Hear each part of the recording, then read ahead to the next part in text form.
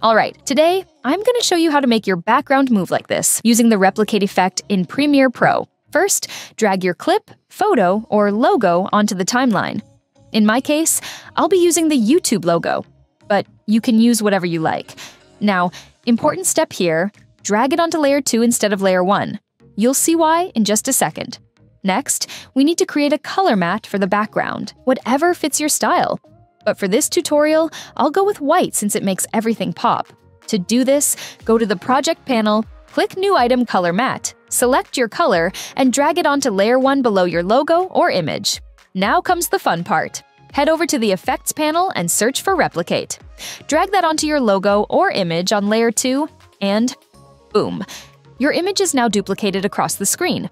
By default, Premiere will split it into 4 panels, but you can increase this number for a crazier look.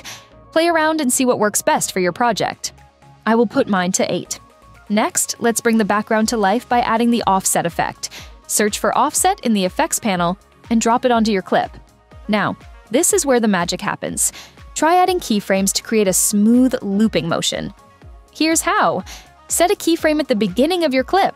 Move the playhead to the end, then adjust the value, either increasing or decreasing it, depending on which direction you want the background to move.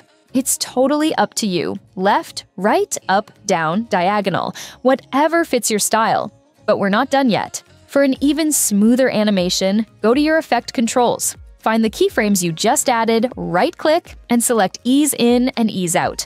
This will make the motion feel way more natural and polished. And just like that, you've got a dynamic, eye-catching animated background in Premiere Pro.